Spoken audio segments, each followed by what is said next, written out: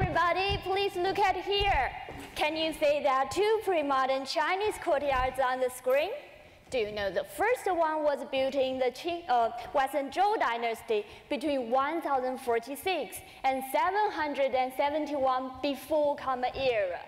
The second is what the courtyard was like after almost 3,000 years in the Qing dynasty, which extended to the last century.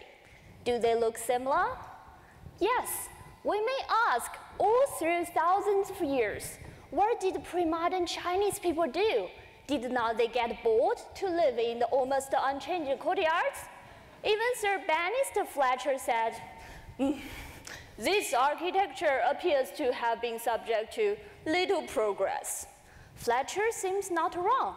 In pre-modern China, people did use this type of building as houses, schools, temples, hospitals, governments, and even palaces, and repeated for millennia. Well, let's have a look at today's China. Wow, so many fancy buildings and exciting metropolises. But we all know there are problems. The overemphasized material progress, the rapid pace of urbanization, the deteriorating environment, and the scarcity of resources. So I was curious, in pre-modern China, if the built form did not change, how could architecture evolve?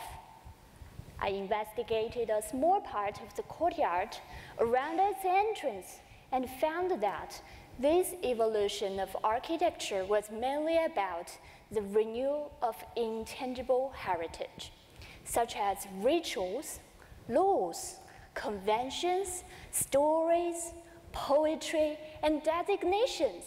I feel very excited to know that in pre-modern China, architecture could evolve in so many ways and did not rely on material changes, but still contributed to the civilization.